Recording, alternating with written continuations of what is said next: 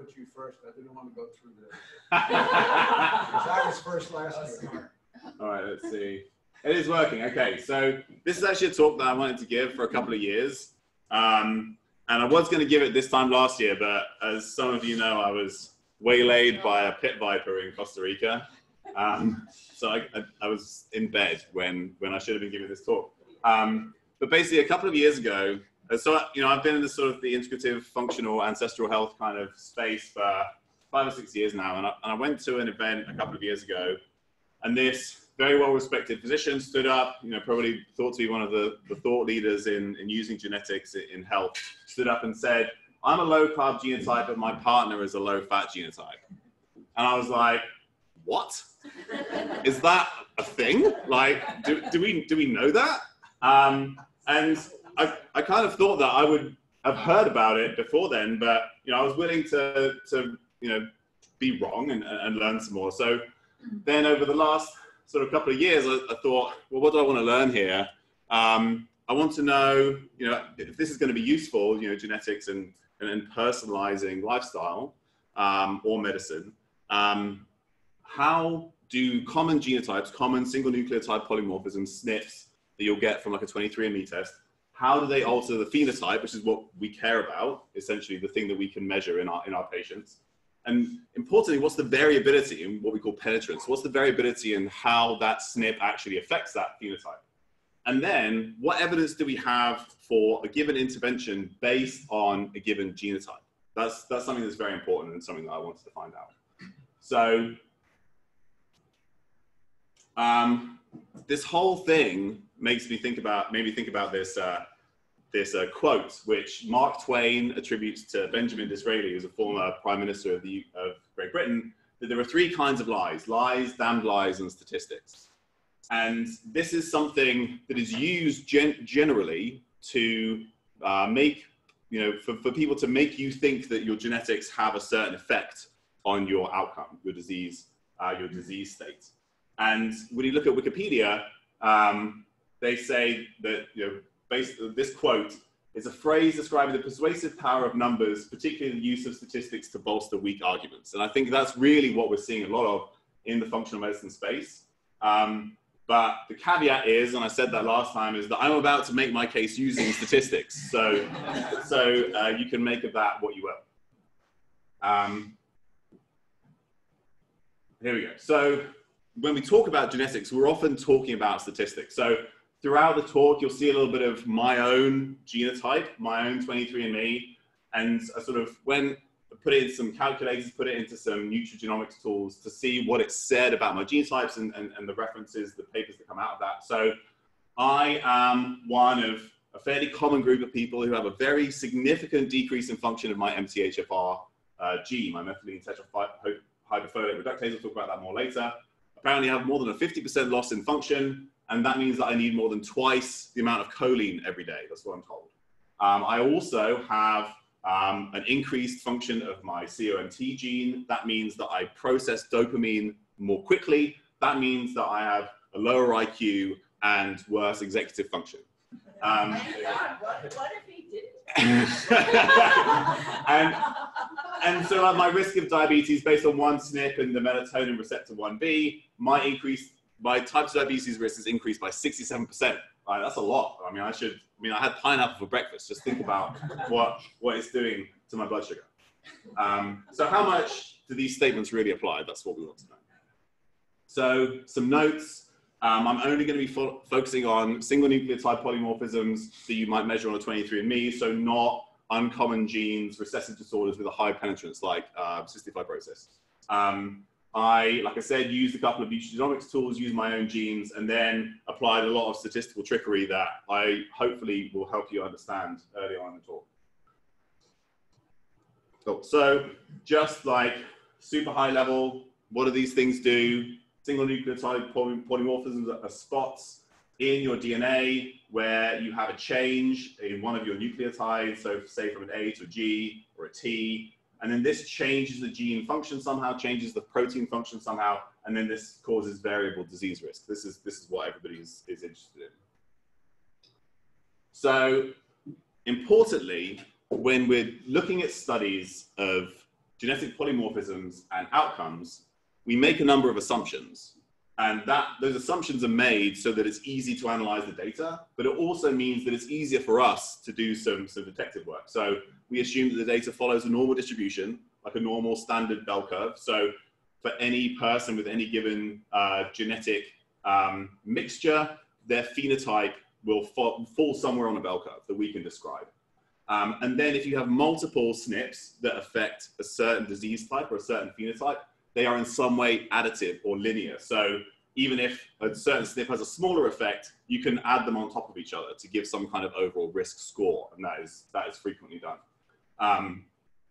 So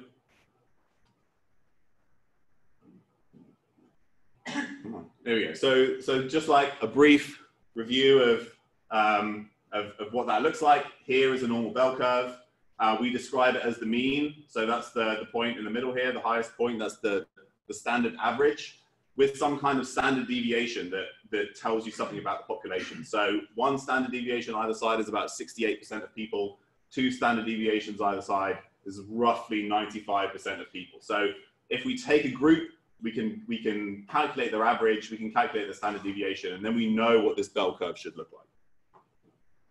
So just as an example of how this is used, and this is where a lot of the problems come when we're looking at scientific research, is that rather than giving the standard deviation, often we use something called the standard error of the mean, which we can calculate if we know the number of people in the bell curve and all the other metrics. So just to show you how this works, I've plotted some data. This is data on fasting blood glucose in women from NHANES, which is the big population study in the US. And here's their age, and here's their average fasting blood glucose. And you can see these error bars. That's the standard error of the mean. And you see, okay, so if you're in, sort of 18, early 20s, you're somewhere around 85.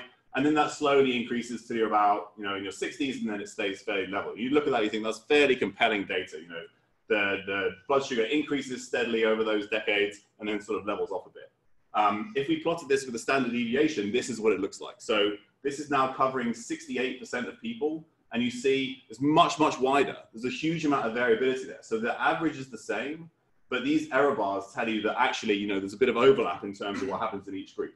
And that doesn't even tell the full story. So when I show you graphs, there you go. The reason why we do this in scientific research is because it makes your graph look nicer. That's pretty much the only reason why you do it.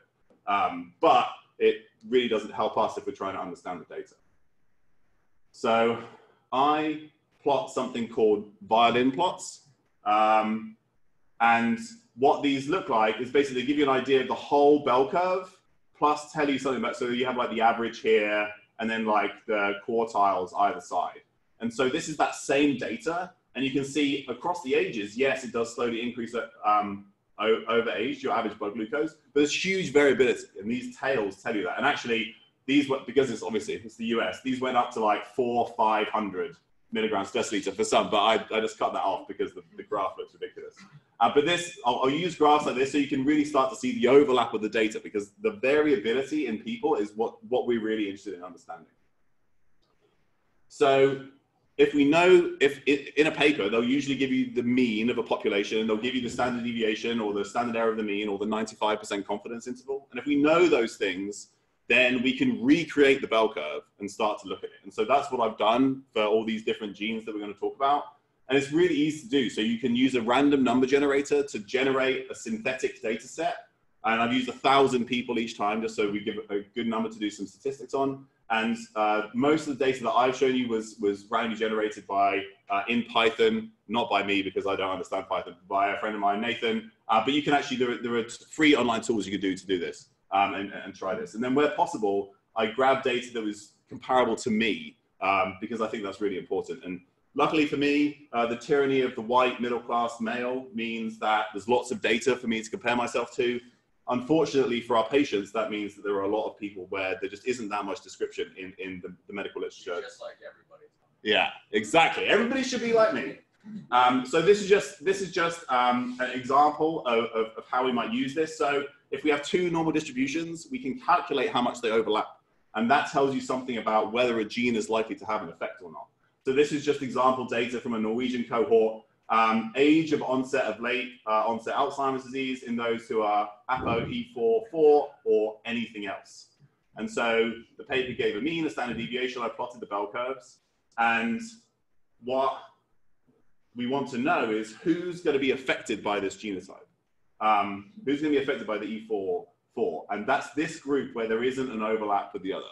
So these guys here, where there's an overlap, they have essentially the same potential risk of onset as those who don't have E4/4. So these are the people we're interested in. We're interested in how much do the curves overlap. What's the percentage chance that this has an effect? And the ApoE4 is the best possible example to use because it's pretty much the only SNP that really gives you a meaningful increase in risk of your phenotype.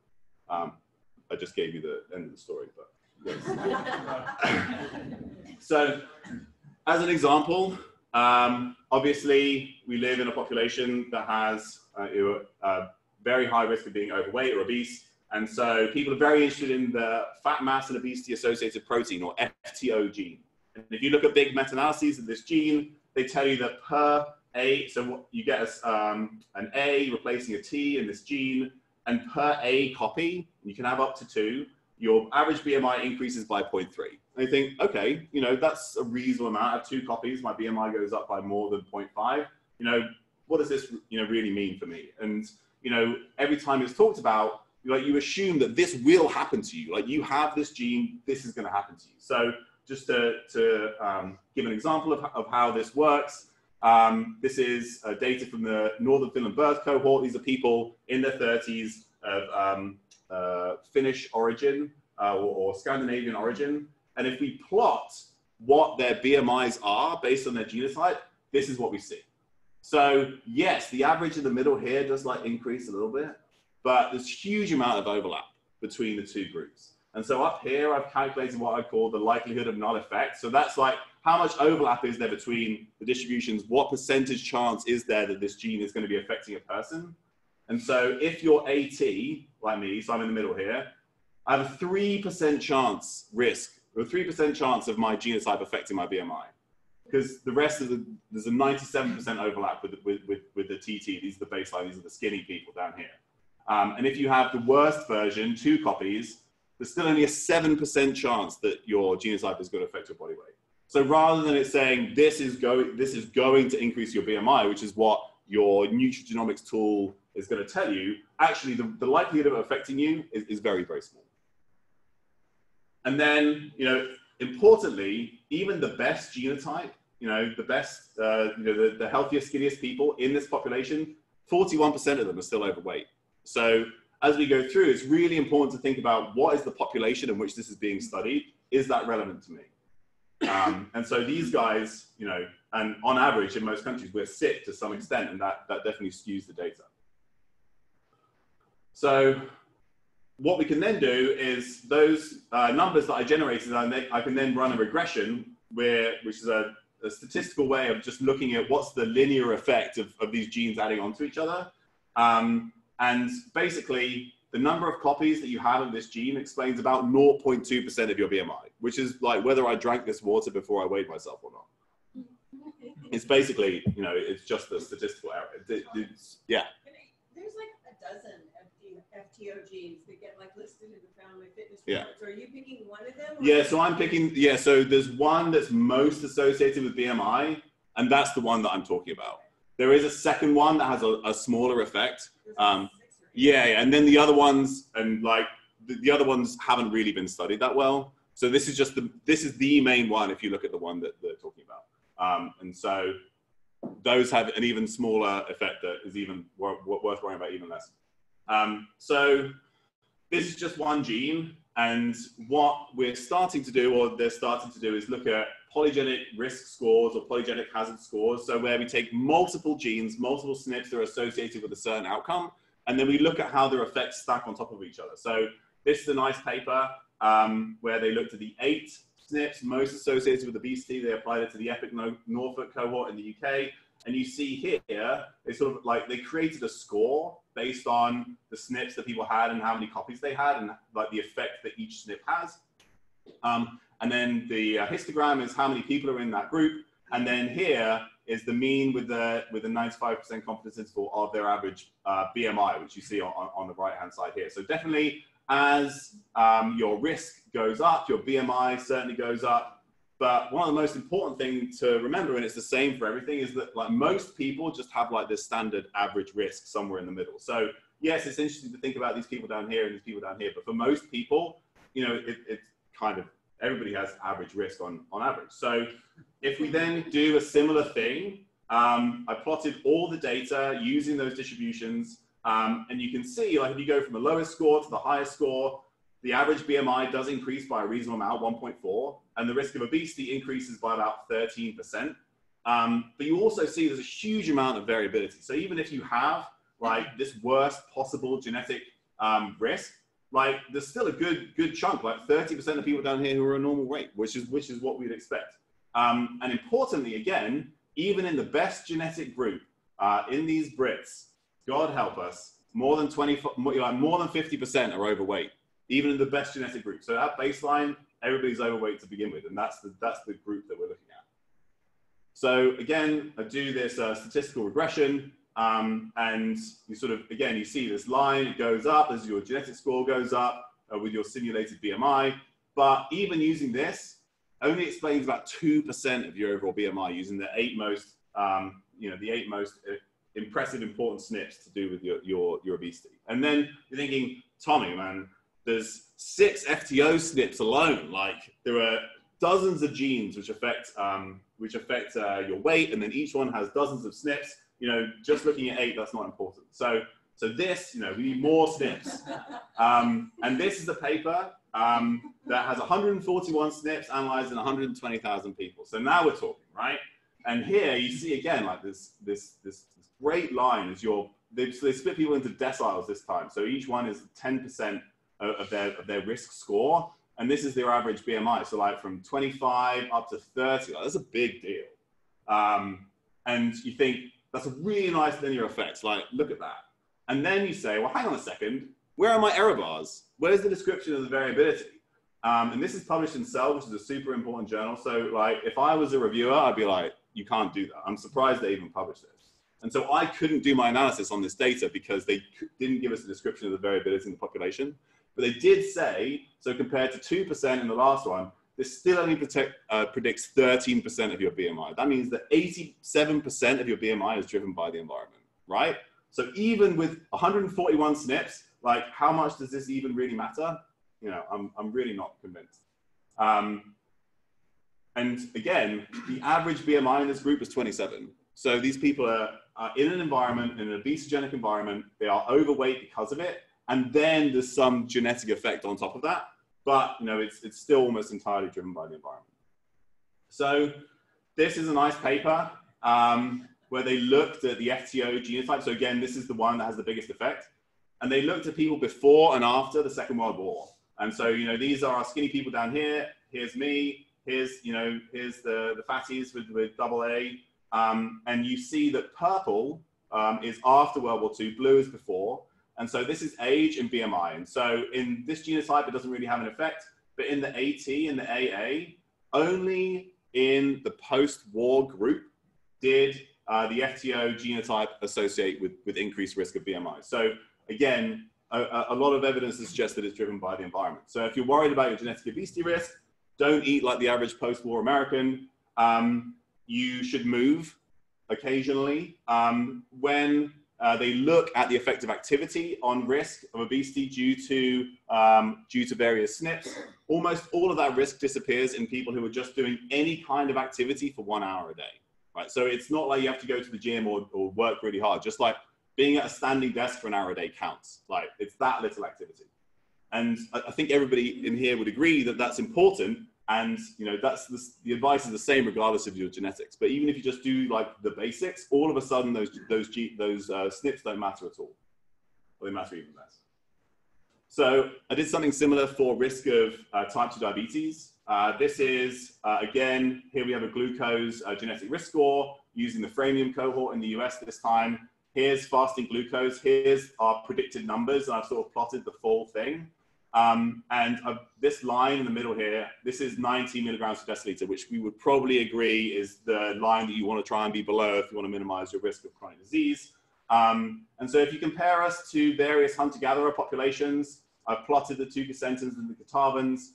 They have a 3% and a 1% risk, respectively, of just even having blood glucose above 90. So like, it's almost unheard of in them. Whereas in the Framium cohort, even the best genetic guys, you know, more than 50%, 61% are above 90 milligrams per deciliter. So this is all driven by the environment that we're existing in. And we know these guys, if we put them in, you know, they'll get just as diabetic as the rest of us. They're not like superhuman, immune to type 2 diabetes.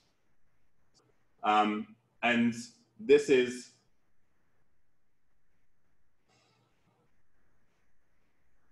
so just to kind of, this is a table of all that data. I certainly don't expect you to look at it. But so again, this is the best genetic score here. Average blood glucose 92.5. But even in the worst, you know, the guys who are, you know, so their average glucose does increase by 6, but still like 72% overlap in the blood glucose. So like 70 to 80% of people, even, you know, in the worst genetic groups, that it's not driven by the genes at all. You know, there's maybe 20 to 30% where it will have an effect, but the majority of people, it won't have an effect. And again, this is in people who are baseline, essentially pre-diabetic. So when I run the same analysis, we see in these 16 SNPs most significantly associated with type 2 diabetes, your genetic score determines about 5% of your blood glucose level, your fasting blood glucose. And that is smaller than the error you see in the average handheld glucometer. So the error, so your genes, you couldn't even detect the effect in a handheld glucometer that you would use to track type 2 diabetes, or, you know, if you're fasting or any of those effects, because the error is greater than the effect of your genes. Right? That's how much you need to worry about that. So, I mean, this is where, again, we come back to the fact, like, who is the comparison group? So there's a nice paper that came out a couple of years ago that looked at the prevalence of what they called optimal metabolic health in the US, again, using NHANES. And their cutoffs weren't great. So they used 100 milligrams per deciliter for blood glucose, 150 milligrams per deciliter for triglycerides. So we could probably all agree that those could be tightened up. So, but even using that, 82.4% of Americans did not have optimal metabolic health. So again, on average, we are sick. 11% of adults have type 2 diabetes. That increases to 20% in the above 65s. You compare that to less than 1% in hunter-gatherers. So here is a paper from the Bolivian Simone. Here you look at blood glucose over 7, so this is type 2 diabetes. On average, they have a 0% risk of type 2 diabetes. And so if I'm worried about my MTN-R1B SNP, which increases my risk of diabetes by 67%, 67% of 0% is still 0%, right? So if you're in an environment that isn't driving type 2 diabetes, pre-diabetes, then it doesn't matter what your genetic risk associated with that is. So next, MTHFR, which is probably the most talked about set of SNPs. And what's really nice about it is that there are 2 common SNPs, there are more than that, but there are 2 common SNPs that have been studied, and they've been studied in combination, and they have additive effects on the function of the gene. And then you can look at some kind of phenotype that you might care about. So, like I said, I am homozygous for both, sorry, I am heterozygous for both. If I was homozygous for both, I'd be in real trouble. Yeah, I think like it has been seen, but very, very rarely. So I'm heterozygous for both. Thanks for catching that.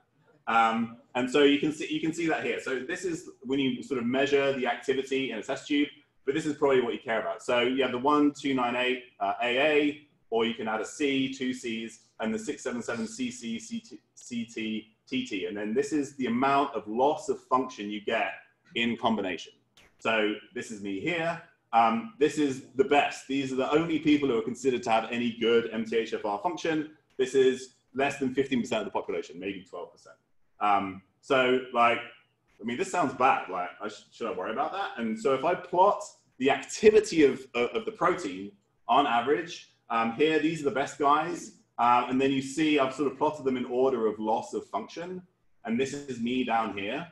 And this line is the average of the wild type here, the good guys. So I have 100% chance of having activity that's below the average of the good group. And like, that sounds pretty bad. Like I can't even like statistically manipulate myself out of that. Like how much? So then like, so I'm 100% guaranteed to have worse function. But what does that mean? So one way, and then it's also worth, so these 677 TTs, they're even worse off. Like they have terrible function of the gene, but we have to look at them separately because the data doesn't quite look the same. And so they'll come later. But one way that we look at the system, and it's obviously not perfect because there's multiple ways that things can happen.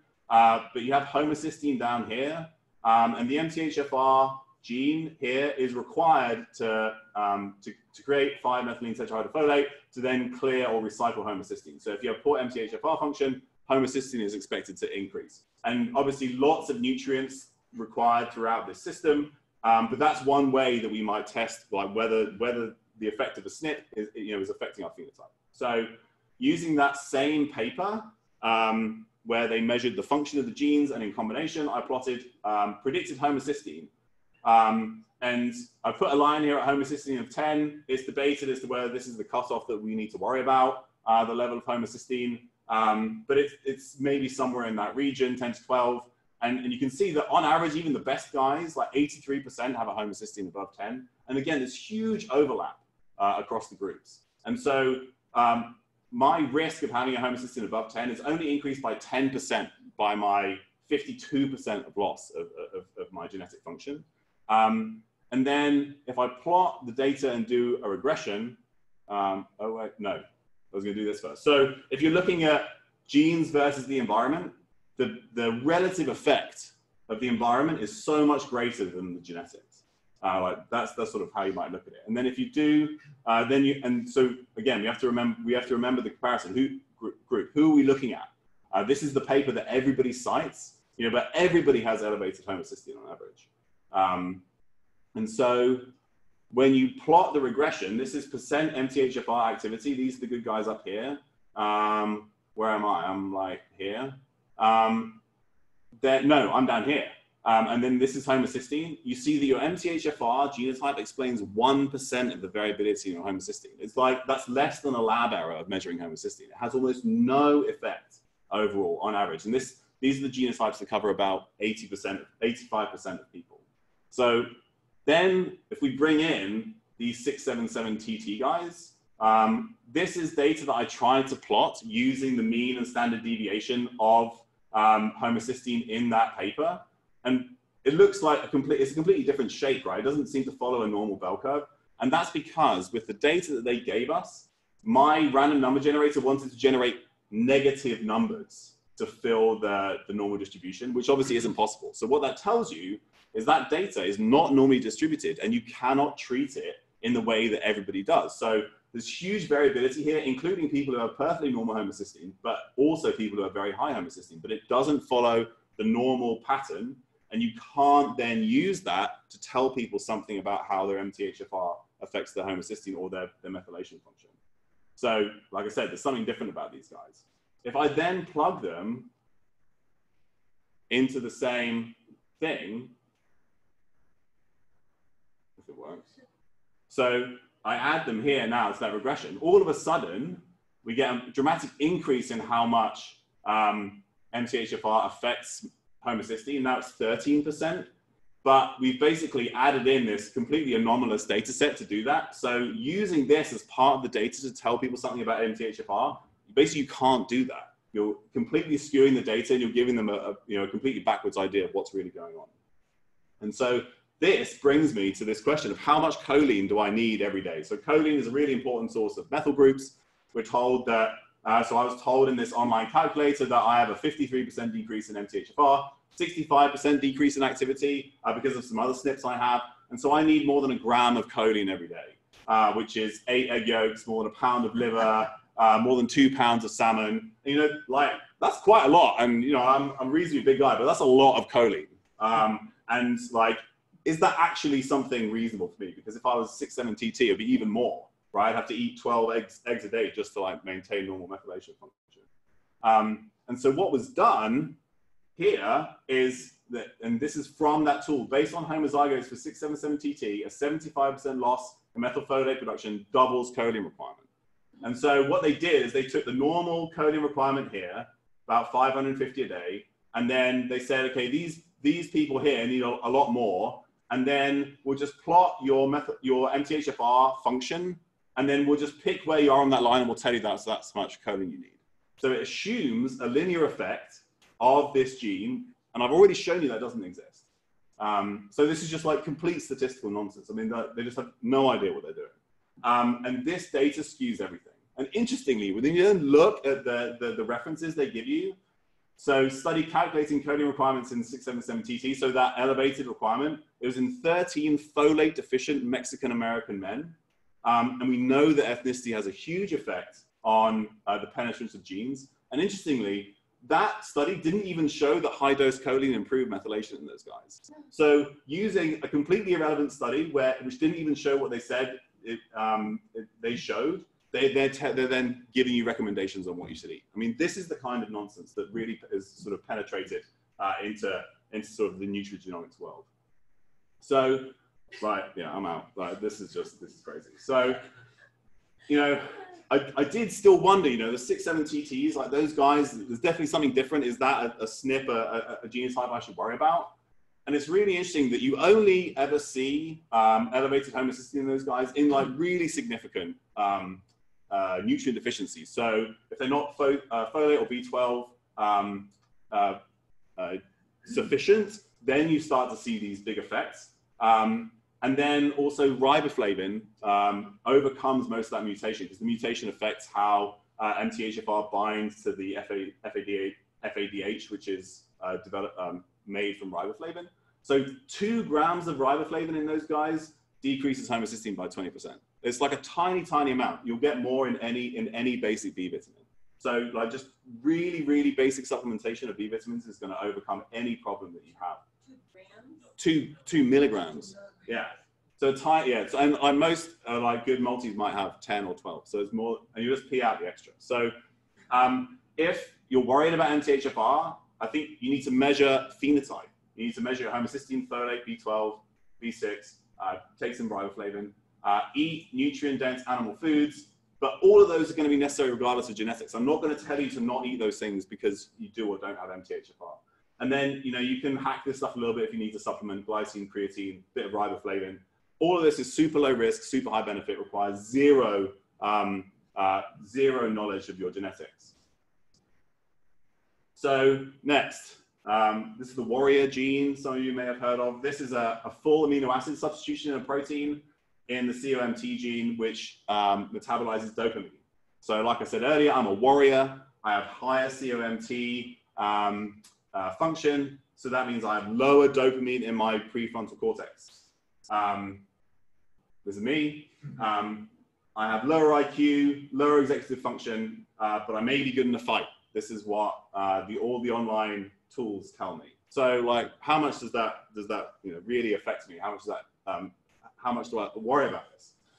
So, when we look at the study where they talk about the activity of the gene, these are the results. So they took COMT activity. They took it from post-mortem brain samples of humans. And then they measured the activity of they measured the genotype and the activity of the gene. And so here's me, I have a 38% increase in activity, you know, and here's the warrior type, and then here are the normal people in the middle. The really interesting thing is they don't tell you what the error bars are. So you have no idea about the variability of the data. So I've had to kind of guesstimate, and this is so I've plotted here, this is COMT activity predicted from the random number generator and the genotype. So here's me, no, sorry, I've flipped around. Here's me up here. And I have basically 100% chance of having higher activity than the average of the guys down here, right? That seems significant to me. However, this is if the error bar is a standard deviation, but the error bar is probably a standard error of the mean. And so what you see here again, my random number generator, if I assume that, wants negative values. And there's huge variability and huge overlap. And what this tells you is that the data isn't normally distributed. And there was huge variability in the data. So like everything that people then use for the next 15 years on about COMT is based on completely flawed reasoning.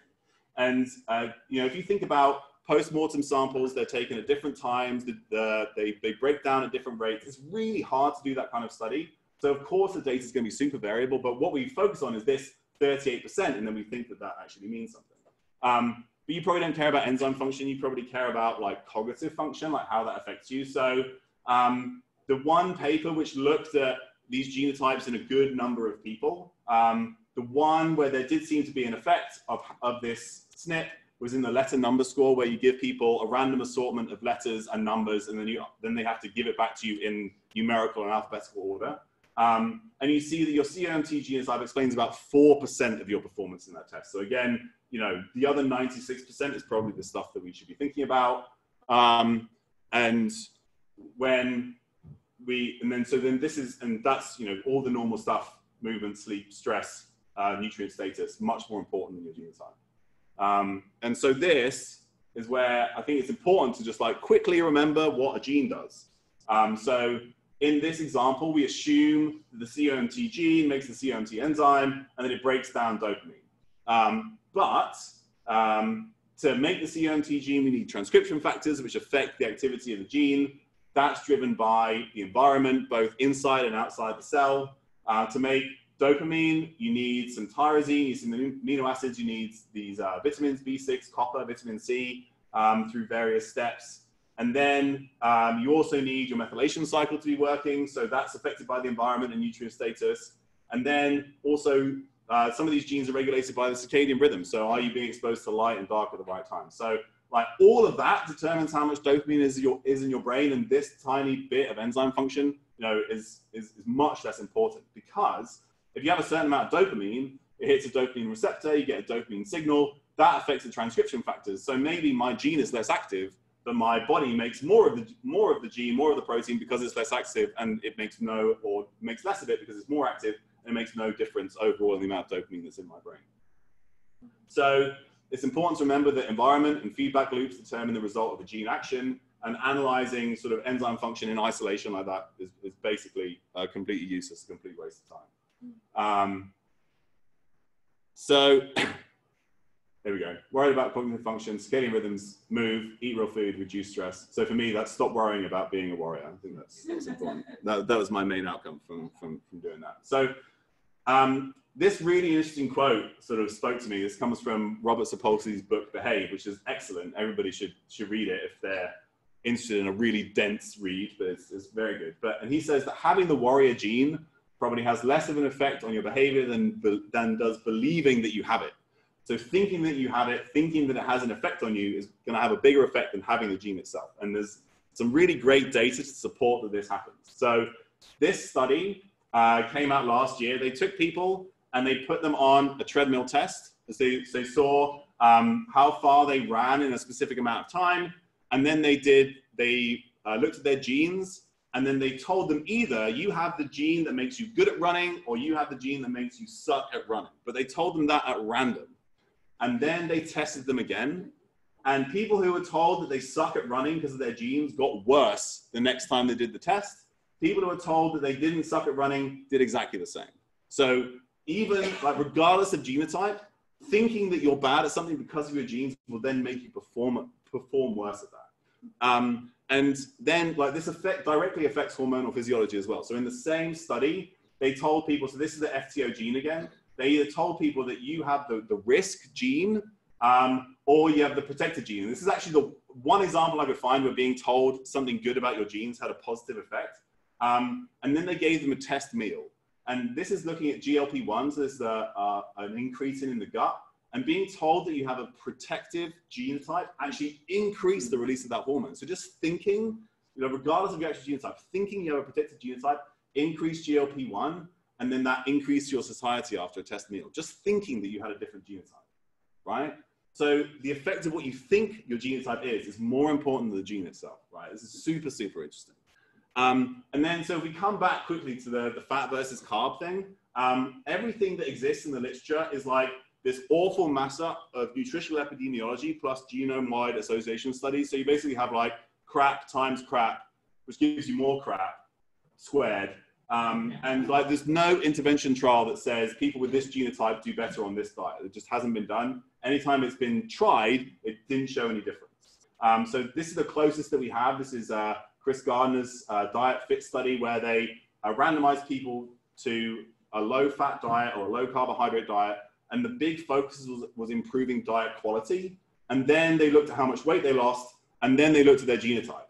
And so here you see sort of like the box plots of all the data. Here's how much weight they lost. And it's pretty much the same in all groups, and that's combinations of low-fat diet with a high-fat genotype and vice versa. And basically, it's all entirely the same. So there was no association or no interaction between like these common SNPs that are supposed to tell you whether you should eat more carbs or fat versus how much weight you actually lost in the trial.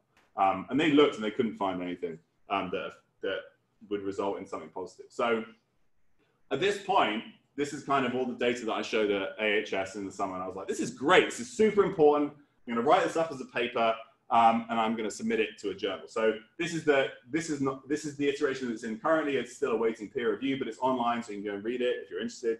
But I sent this to a journal, and the editor who read it is an academic geneticist, and she replied very nicely and said, this is nonsense. To everyone in the field, it is clear that one single SNP cannot be used for individual prediction. Like, did anybody in the functional medicine world like read these papers? Because like they're still doing that. And then she said dozens of publications on the uselessness of direct-to-consumer tests in particular and prediction of genetic risk scores already exist. So like what you're doing is just nonsense. Don't even bother.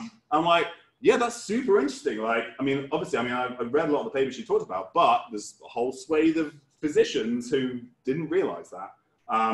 And so, like, this is one of the papers that she recommended that I read. It's very good. It's by Eric Topol and some of his collaborators. And this is kind of like the next step of genetic testing. So it's a combination of clinical risk plus genetic risk that then may change your threshold for treating something. So here you have clinical risk.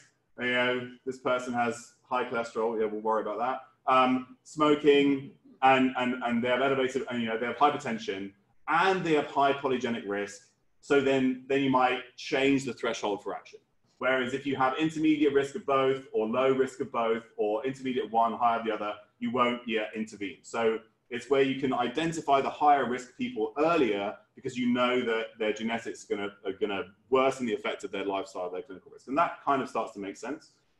But let's explore that a little bit. So the one study that looks at this quite nicely was published a few years ago. This looked at 55,000 people, 50 SNPs for risk of coronary disease, and then they looked at the effect of a healthy lifestyle. So you had a healthy lifestyle if you had 3 out of 4 of these: no smoking, no obesity, physical activity at least once a week, or a healthy diet pattern. I put that in quotation marks because it was standard, like low fat, no red meat, that kind of stuff. But so like everybody in this room probably ticks these 3 boxes. So you all have a healthy lifestyle. Congratulations.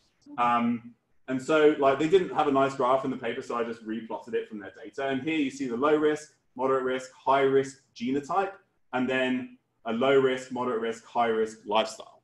And so yes, as your genetic risk increases, your risk of cardiovascular events increases. And same with lifestyle, but the worst effect is always in people with the worst lifestyle. So that's none of those. So they were obese, smoke, don't move, and have a bad diet. But the important thing that I think to take away is that everybody benefited from the lifestyle factors, regardless of their genetic risk. So like, you don't need to know somebody's genetic risk to recommend those things. And knowing their genetic risk doesn't change anything in terms of what you do. And that's the important thing. Like, is it going to change practice? And no, it's not, because you have no direct intervention based just on the genotype. So this is, if we're thinking about, I think there are some other interesting things that we haven't yet taken into account in terms of what we should be considering in terms of genetic risk. We still don't understand how all the proteins in a cell interact. There's a paper that came out just last year that basically showed there were several hundred new ways that the proteins that we know about, and probably proteins that we don't even know exist yet, interact with each other. And these are the things that are affecting actual phenotype. There's also this idea of the omnigenic model of health. So every gene, every protein affects every other gene and protein within that cell, and then thousands of potential cell types in the body. And we don't even know all the different types of cells there are in the body. So there was a paper that came out last year that looked at 565 epigenetically or transcriptionally distinct cells in the mouse brain. There are 565 different types of cell in the mouse brain. And the mouse brain is much less complex than the human brain, so there's probably thousands of cell types. And then to like do one genetic test and tell me something about the dopamine in my brain, like, it just doesn't make any sense. We don't even know what we're looking at. Then I think what's, you know, when we talk about genetics, I think this is where the problem really starts to come in. So we've already covered how thinking you have a bad gene has a negative effect on your physiology. And then, except for one example, being told you have normal genes, it has a neutral effect. So you can only be normal or bad, right? You can never be good. And this is how we talk about things. So people talk about MTHFR. They're like, if your MTHFR isn't working properly, you hear that again and again and again. And first of all, the majority of people have an MTHFR that doesn't work properly. And then there's no actual evidence to suggest it's definitely going to have an effect. But we're giving people this automatic nocebo to think that their health is going to be affected by their genes. And then we're going to worry that we're not doing what's right for our genetics. But there are almost no studies that say this genotype should have this intervention and you see a benefit because of that interaction. There's very little evidence to support any of that. So what we're doing is we're making people feel bad about their health, negatively affecting their physiology with no evidence to support doing that. And so here's an example that I have. This is from a Formula One driver. There was a company that wanted to give him a genetic test. He did it for free. He was like, this is great. This is going to help my performance. This is, you know, going to tell me what I should be doing. Here, this is muscle fiber type. And here, this is the ACTN3 gene. He has, he's a homozygote for that. And here's him versus the average, like, here's this big fat red signal. You know, this is a problem with your muscles. This is an elite athlete. He, you know, what he thinks about himself, about his performance is going to be more important than his fitness, you know, when he's driving at a wall at 300 kilometers an hour. And then in this summary, it says, your proportion of fast fibers is lower than the general population. Again, this is just from a test. They haven't measured it.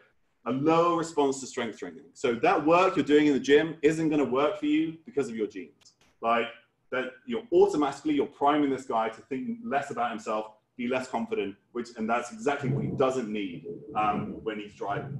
And then when you look at this, there are zero references. So like, how do I find out like where they got this from? So I do some digging. Like, so particularly this, you know, this is what I'm worried about. This is what he's worried about. This is ACTN. Genotype and trainability. So here you see absolute peak power change for people who trained. You have men, women. Here's the genotype. So here's like two homozygotes for the good copy, homozygotes for the bad, and in the middle. And you look at this and you go, oh, right. And so men, you know, that's a pretty significant effect.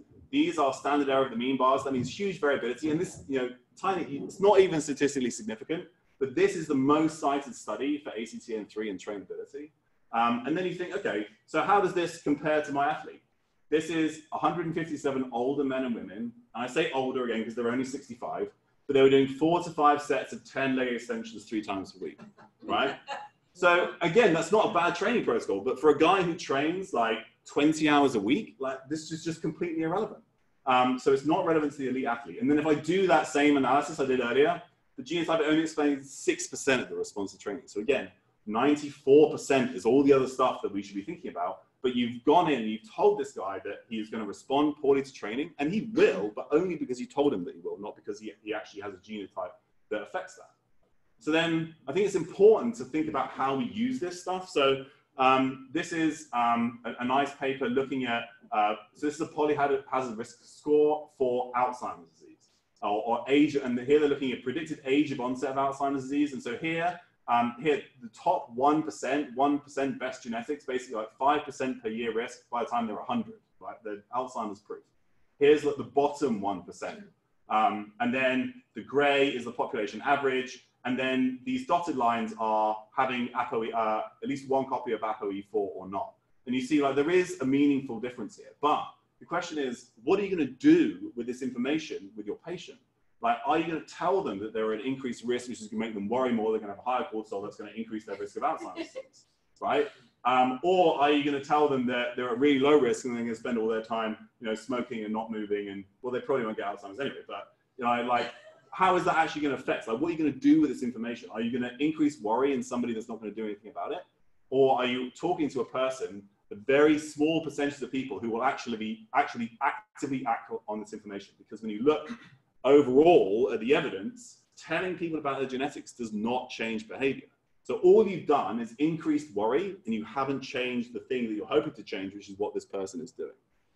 So one other thing that I like to think about is that as we evolved, we went from these collectivist cultures where we supported each other, we were part of a group, to the much more individualist society that we live in nowadays. And that automatically assumes that we're special, we're different. So I wonder if, like, doing a 23andMe and like having this affect our physiology just by thinking about it, well, that's an evolutionary mismatch in itself. And I think to a significant extent, it really is. So when we're thinking about genetics, this reductionist approach to SNPs is really problematic, because you don't know, if you don't know your phenotype, you don't know, like, we can't act on a SNP. We have no evidence to support that. If we know the phenotype, we don't know if it was the SNP that caused that or the environment.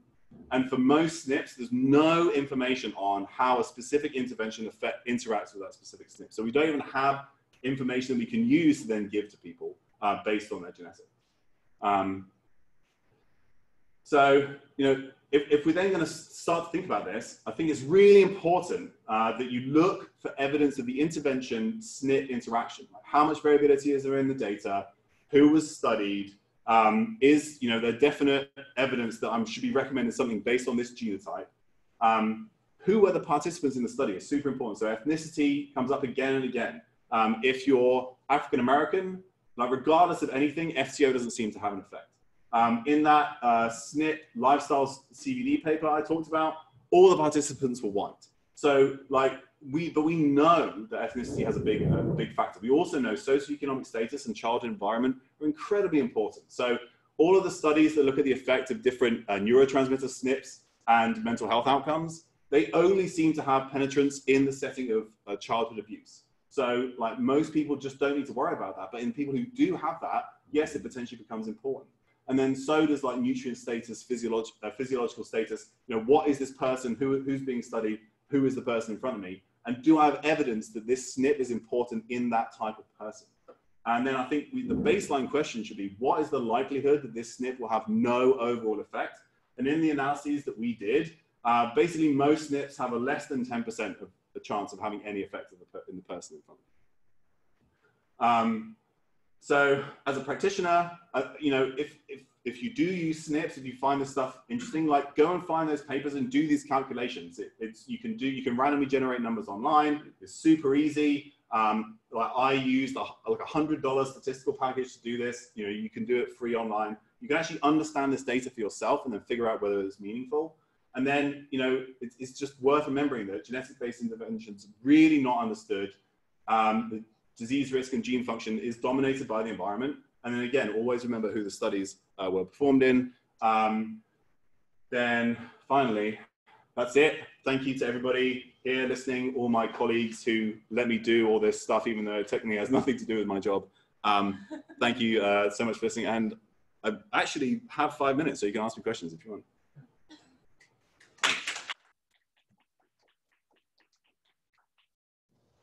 Yeah. So I think I started out in my